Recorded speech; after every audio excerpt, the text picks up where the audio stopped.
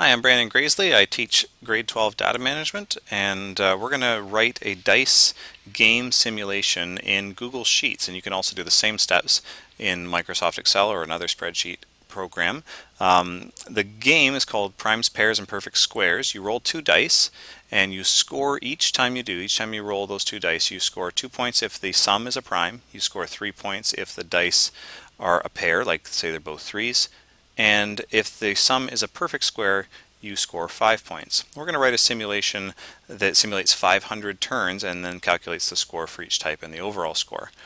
So let's get started. Here is the, I've already set up some headers at the top here for the 2 die rolls, the sum of the die rolls, whether or not, or the value of the score based on the primes, so that would be 2 points if they're prime, otherwise 0. 3 points if the dice make a pair, and 5 points if there's a perfect square. And then we're going to sum those up for the overall score. So we're going to use the randbetween function, and all we do is put in the low and the high values, a random number between 1 and 6. I'm going to highlight and fill this across. Control R on my keyboard will do that. And the sum is going to be A2 plus B2 in this case. I can also just click with my mouse, press the plus sign, click there. So equals A2 plus B2, you can see 2 plus 5 is 7. Now let's go to the pair scoring. This one's the easiest. Equals if, so if the 2 numbers are the same, I want to score 3 points. So if A2 equals B2, and then a comma, what will the value be if this statement is true? If the statement is true and the values are the same, then I want to score 3 points. If the values are different, that is, it's the statement A2 equals B2 is false, I'm going to score 0. Put a closing bracket, and you can see in this case, because my 2 values are different, I scored 0. Now for a prime score, that would be that I get a prime number. That would be what, 2, 3, 5, 7, or 11.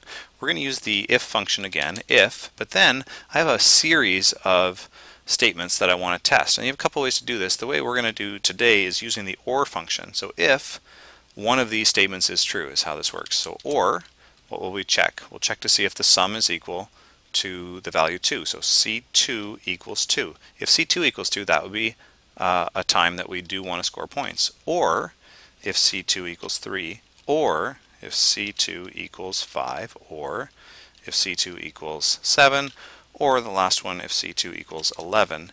In any of those cases, you can see my closing bracket there matches up, comma. In any of those cases, I want to score 2 points. Otherwise, I score 0 points.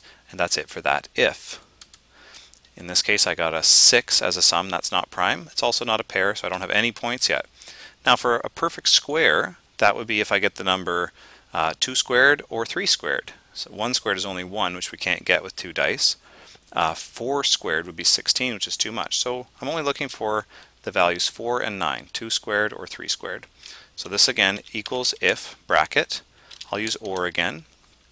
If the sum, C2 is equal to 4, comma, that means OR, if C2 is equal to 9. In either case, I'm going to score 5 points. Otherwise, I will score 0 points. Now, the overall score is the sum. I'm going to use a sum function now. The sum of D2 up to F2. And you can see the colon that Google Sheets has put in place for me that adds up all the numbers between D2 and F2. So row 2 here now has 2 dice rolls, a sum, and it has scored nothing for the first 2 types of scoring, but I do have a perfect square, so I got 4 points that time. You'll see that every time I do something, these numbers change and are refreshed. So I'm going to scroll down here now. Let's see. I want to go down to about 500. Since I started on row 2, I need to go to 501. I'm going to hold Shift and click down to there. So I've highlighted everything from the top of my sheet, highlighted down to row 501. There we are. I'm going to press Control and D on my keyboard. That'll fill in all of those values, and it takes just a moment. You can see it processing up here because there's a lot of data there. It's going to generate a lot of values. Alright, and now I want to find out what is the average or the mean of the prime number scoring column. So this is the average, average of this stuff up above here. So this column starts with D2 and it goes down to D501. You can see it highlighting in orange there on my screen. When I press enter, it's going to make that calculation. Again, it takes a minute. It looks like about 0.8. I'm going to do the same thing for the next two columns, so I can just fill that across. Grab it right there, fill it across.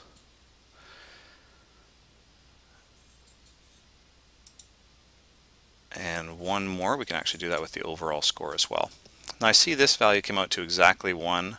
I want to make sure that I have enough decimal places, so up here you can increase or decrease the number of decimal places. There's 3 decimal places now. So now we have the mean prime scoring value, the mean pair score, and the mean perfect score, which in this case does come out to be exactly 1, and the overall score. And so the rest of the activity, the rest of the exercise then is, after calculus scores, that's what this is here, then find the theoretical probability of scoring each type on a single turn. So you don't need the spreadsheet to do this, but what's the probability that you get a prime number when you roll 2 dice? What's the probability that you get a pair, and what's the probability that you get a perfect square? Take those values here that you're going to figure those out. That's theoretical probability. Multiply, find the product, multiply each of those values by, oops, sorry, this should say 3 and this should say 5. Multiply those values by the value that you get by scoring that type. So 2 times the probability of getting a prime, 3 times the probability of getting a pair, and 5 times the probability of getting a perfect square. And then see what happens. See how things compare with the values that you have here. And also see how the sum of these values here compares with your overall score. All right, that's it. Ask me any questions. Thanks.